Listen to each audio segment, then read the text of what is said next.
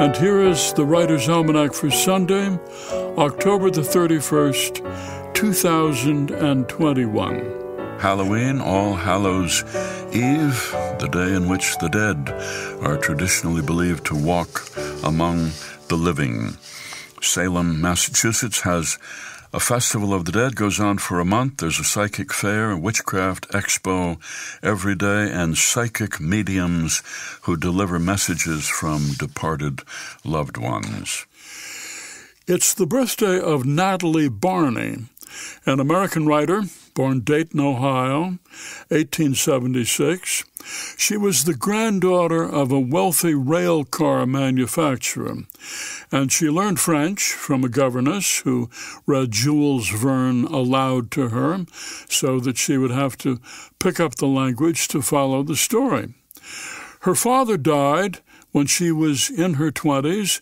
He left her an extravagant inheritance that she used to move to Paris, where she was famous for holding Friday salons at her home in the Latin Quarter, at which writers and artists would gather, including F. Scott Fitzgerald, Gertrude Stein, Ezra Pound, T.S. Eliot.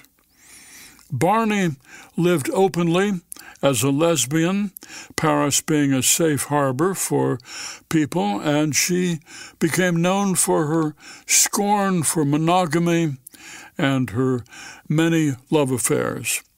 Barney published 5 volumes of poetry, 3 memoirs, 2 books of essays, 1 novel, and 3 volumes of epigrams, including "Most virtue is a demand for greater seduction," and "How many inner resources one needs to tolerate a life of leisure without fatigue," and "Fatalism is the lazy man's way of accepting the inevitable," and also, "My queerness is not a vice, is not deliberate, and harms no one." Here's a poem for today by Jim Harrison, Invasive. Coming out of anesthesia, I believed I had awakened in the wrong body, and when I returned to my snazzy hotel room and looked at Architectural Digest, I no longer recognized large parts of the world. There was a cabin for sale for $7 million, while mine had cost only $40,000 with 40 acres. An android from drugs, I understood finally that life works to no one's advantage. From dawn until midnight, I put together a jigsaw puzzle made of 10 million pieces of white confetti.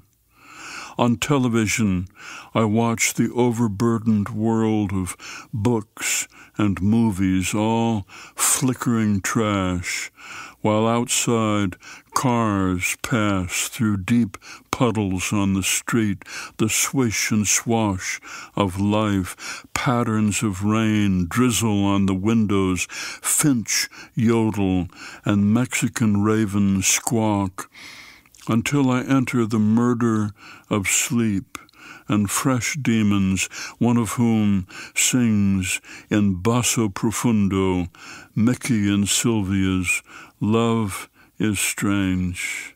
In the bathroom mirror, it's someone else.